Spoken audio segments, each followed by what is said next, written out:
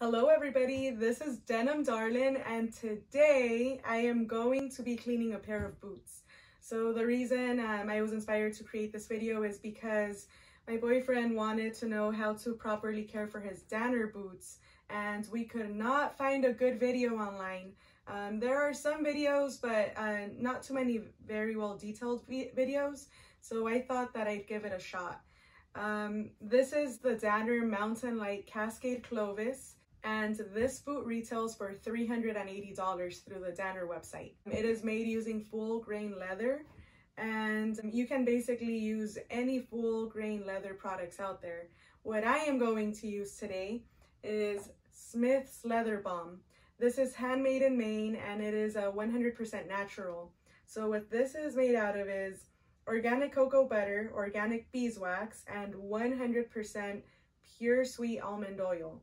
That's it. It smells really nice. It basically smells like chocolate. Every time I open it, I want to eat it. You can buy this on smithsleatherbalm.com. This is 1 ounce, and it's very durable. I've used it a few times. I will be giving these boots a thorough deep cleaning, so I am going to use Red Wing foam leather cleaner and the sponge that comes with the cleaner.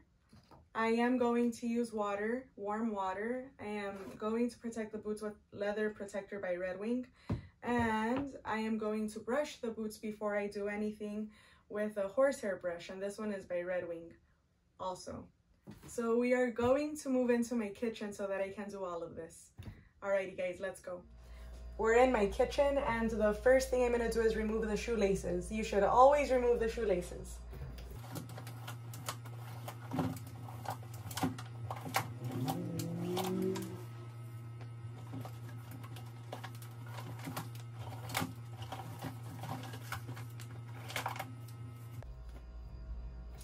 Next, I am going to brush each boot, remove excess dirt from them. I'm making sure that I get the welt of the boot. Especially with Danner boots, it is super important to get any dirt or debris off of the welt, because the boots are made using a stitch down method, which means that the upper, or the piece of leather that the boot is made out of, is stitched down onto the sole. So if you damage this leather and you wear down the sole and you want to send them back to get repaired, they won't be able to, because there won't be any leather for them to stitch this sole back on with. So it's very important that you take care of this leather as much as possible. A stitched down constructed boot is very different than a Goodyear welted boot. Now these boots, truth be told, is that my boyfriend brushed them down before this video. I told him to leave them, but he was trying to be helpful, so there isn't very much coming off of them. However, they are thirsty, so I'm excited to clean them. I'm excited to condition them.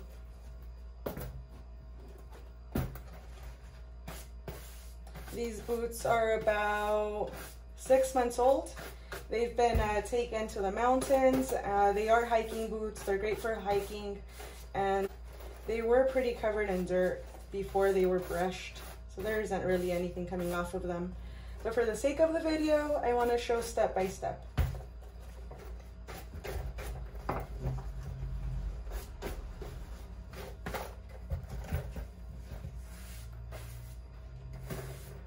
Awesome. Next thing I'm going to do is I am going to add water, warm water, to this little container, and I am going to add 2 capfuls of the foam leather cleaner.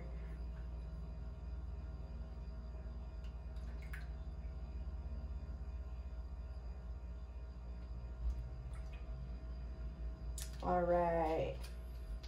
Next, I am going to agitate the sponge inside of the little container of water. This container is very tiny. I can't find the other one that I normally use, so this will do.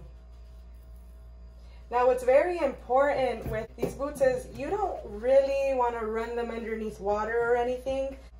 And what you're going to end up doing is, after you rub them down with the sponge and the foam leather cleaner, is you're going to wipe them down.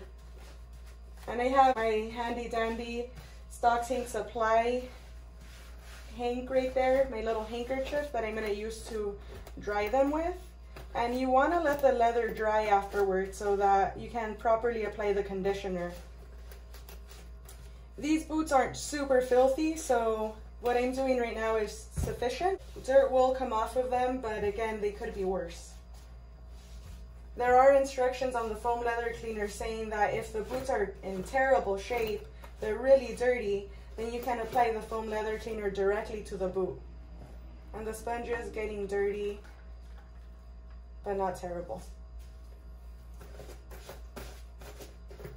These are gonna look really nice when we're done.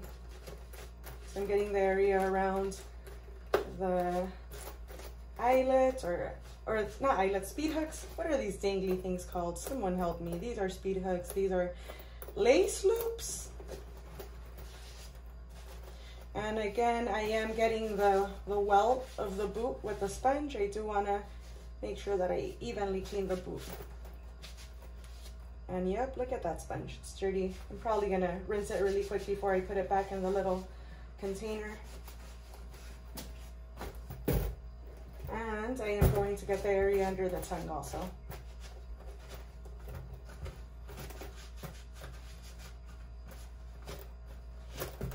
One of my favorite things to do is clean my boots or clean boots. It's very therapeutic to me.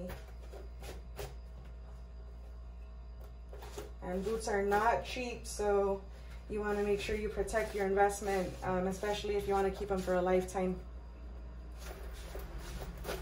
Alrighty, that's sufficient. I'll put it up here for now. Moving on to boot number 2. I'm just going to rinse the sponge in between so that I start fresh with the next boot.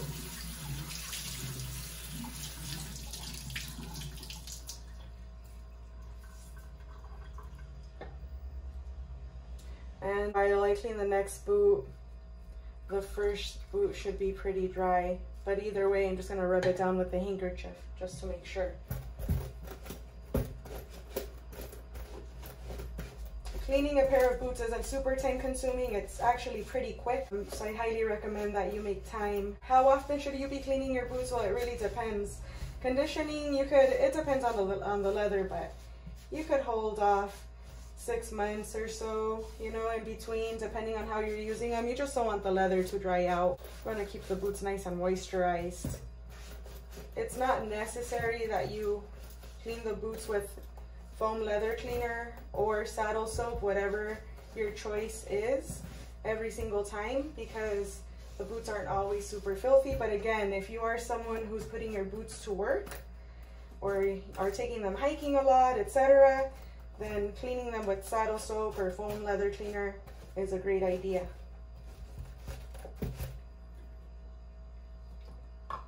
Removing dirt from the leather helps preserve the leather longer.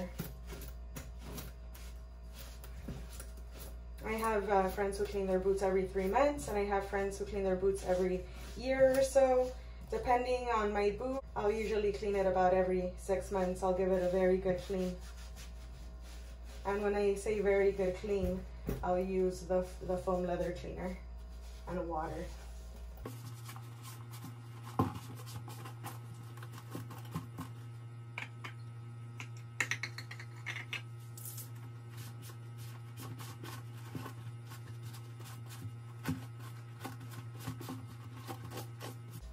Awesome. I'm going to move over to the first boot. Let me give it. It's actually pretty dry already. Give it a little rub down really quick. And to apply the Smith's Leather Balm, I am going to use my hands. Some people like using a rag or a cloth. Some people like using a brush. I like using my hands. I just feel that I waste less product that way. I feel like cloths and rags usually absorb more of the product, and I like to use as much of it as I can on my boots. I don't really like any to go to waste if I can avoid it. And with the Smith's Leather Balm, with it being natural, I especially don't mind using my hands to apply it. It's not toxic.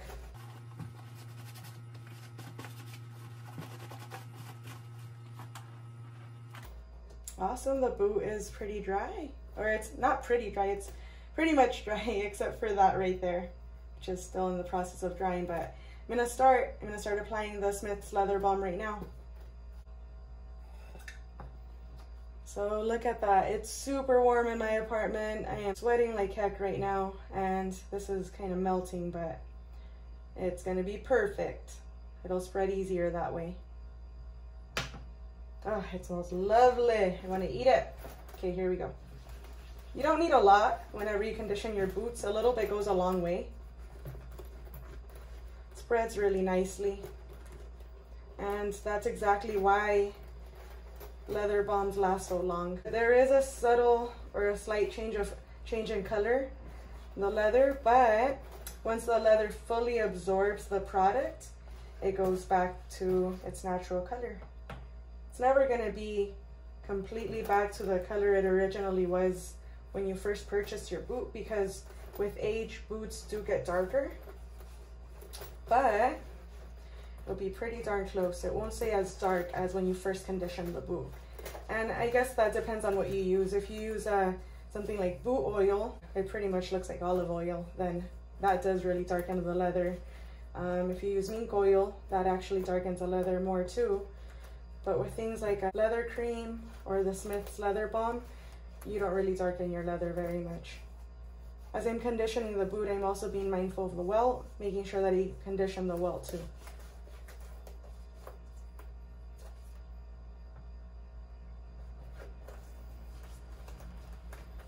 These are very sturdy boots. Nice and beefy, very comfortable, worth the price. Has anybody read the book Wild or watched the movie? This is the boot.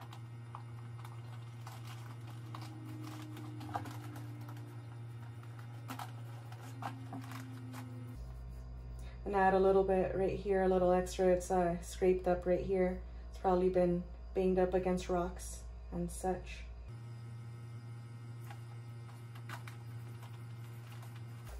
Whew, it's like a sauna in here.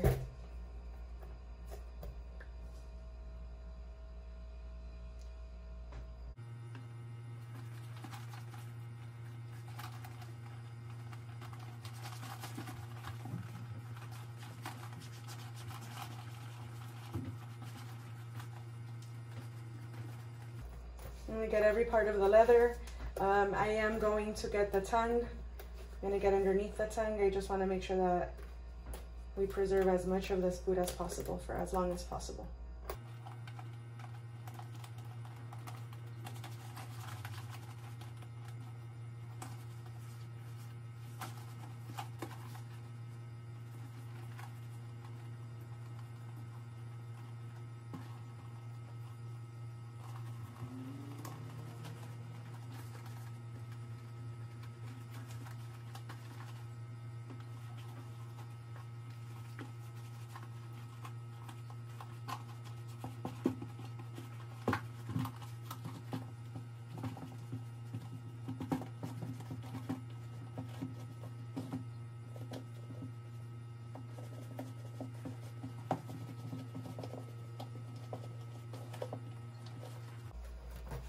Alrighty, I conditioned the entire boot. The leather protector is awesome. I really like it. It helps protect the leather from water and also from dirt, from sticking too much. It does a wonderful job. It really helps water roll off the leather. So I'll spritz that at the end and then move on to the second boot really quick while the leather balm absorbs.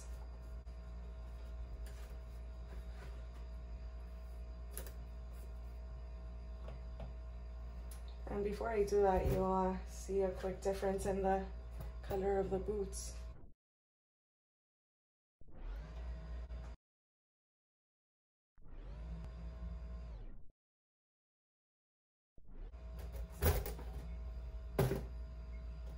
Alrighty, here we go.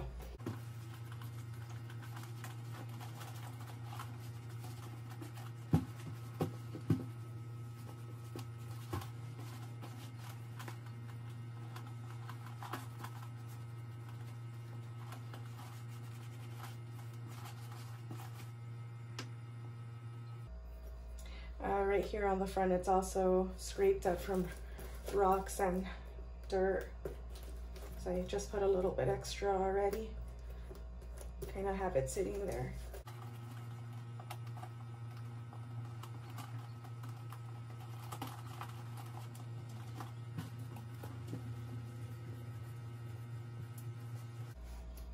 This leather, this standard full grain leather feels different than the Red Wing full grain leather. Doesn't feel like it has as many oils in it. Feels slightly more velvety. Don't know why that is. I'm assuming it's because the leathers are tanned differently in the process or oiled differently. Maybe less oils are added to this one.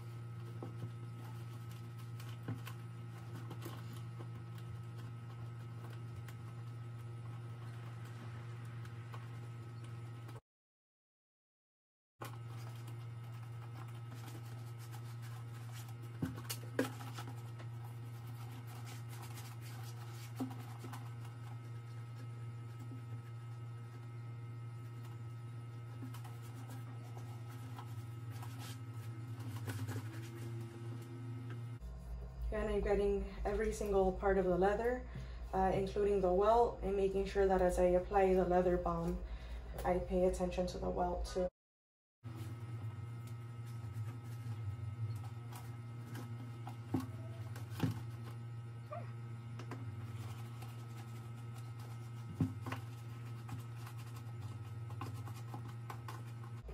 I'll make a few more videos on how to clean boots, and I'll use different products so y'all can see the difference with the different products used, and make up your own mind on which is best for you.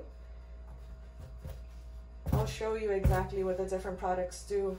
I have mink oil, I have boot oil, and I have boot leather cream, all from Red Wing. The only non-Red Wing item I have right now is a Smith's Leather Balm, which a friend recommended and I really love. But I'll show you all what all of the other ones do. I think it'll be very neat for you guys to see it without having to buy it for yourself and potentially not liking what it does to your boots. Awesome, so this one is done.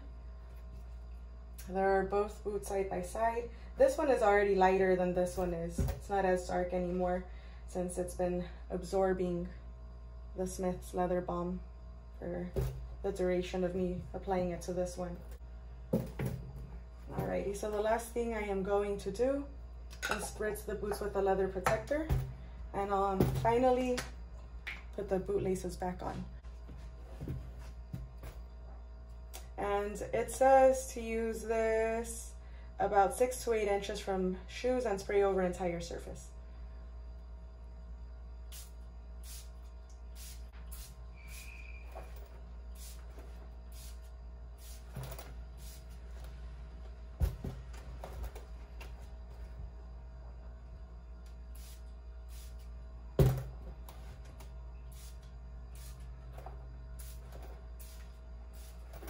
Alrighty.